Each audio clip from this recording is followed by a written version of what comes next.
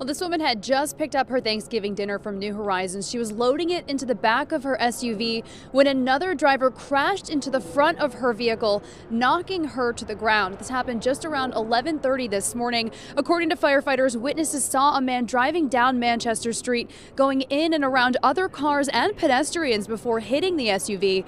Luckily, there were no serious injuries, but firefighters say it could have been much worse. Numerous people picking up their Thanksgiving Day dinners, and numerous people in that area during that time for lunch at the soup kitchen itself. And also the lady in the back, she could have been actually run over by her own car. Now, both that pedestrian and the driver refused medical treatment on scene. It's unclear if that driver got any citations. Live in Manchester tonight, Siobhan Lopez, WMUR News 9.